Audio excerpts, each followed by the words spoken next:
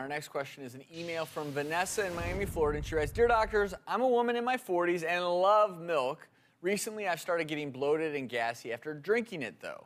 How can I tell if these symptoms are temporary or a sign of a bigger problem? Well, you know, this is one of those things. I have a question. Anyone else develop symptoms after drinking milk or eating cheese, bloating, abdominal pain? A few people raise your hands. So a handful of people, and that's not unexpected. In fact, the enzyme that digests lactose in milk, it's called lactase. It digests that sugar. As you get older, some people will lose the amount of that enzyme that they produce, so you develop lactose intolerance, and that's what causes that abdominal pain, that bloating. You can get gassy, you can even get a little bit of diarrhea.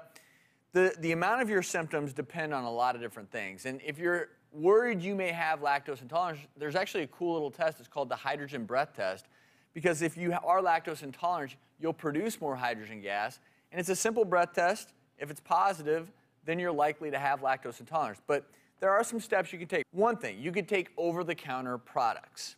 This can help digest that lactose. Other thing, if you drink milk with food, that will help. And then there's certain types of dairy products, yogurts and hard cheeses, that have smaller amounts of lactose. And in the end, you just have to figure out how much you can tolerate before you develop those symptoms, because no one wants to sit around being gassy and bloated. No. But admittedly, dairy products can be very good for you. Well, actually, they're extremely important, and particularly for women. Women, on average, need about 1,200 milligrams of calcium a day. Really important to get that calcium. So there are alternatives to milk. You might want to do a smoothie. To do a rhubarb smoothie here, because it's got lots of calcium, and I think you have some smoothies, and we have some smoothies to try. These are excellent. Rhubarb, huh? Rhubarb smoothie. This will give you, because what you need to get 1,200 milligrams of calcium a day, there's about 300 milligrams in an 8-ounce glass of milk. So you need about 4 glasses of milk a day to get that 1,200 milligrams. So this rhubarb smoothie. Kids need about 800 milligrams. Yes. So it's like, you know, 2.5, 3 servings of dairy. This gives you about the same amount? About the same amount in this, and this is really tasty. So if you don't like the taste of milk, then this is really tasty. Also, I don't like rhubarb. You don't like rhubarb? You don't taste it. Rhubarb You don't pie? taste it. It tastes like strawberry. It's very sweet. It's really good. It's like strawberry. With a little rhubarb in there. It's very good.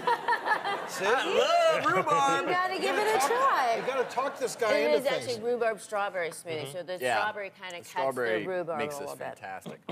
And then there's also yogurt with dried apricots and currants. This, again, is equivalent to those 4 glasses of milk.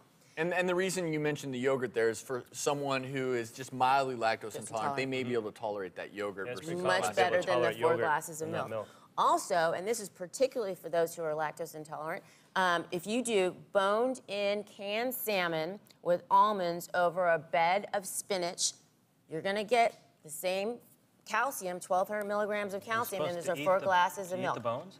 No. So, canned salmon. Yeah. I love it. So these are great alternatives These are if you great are alternatives. lactose intolerant to get that calcium that you so desperately need.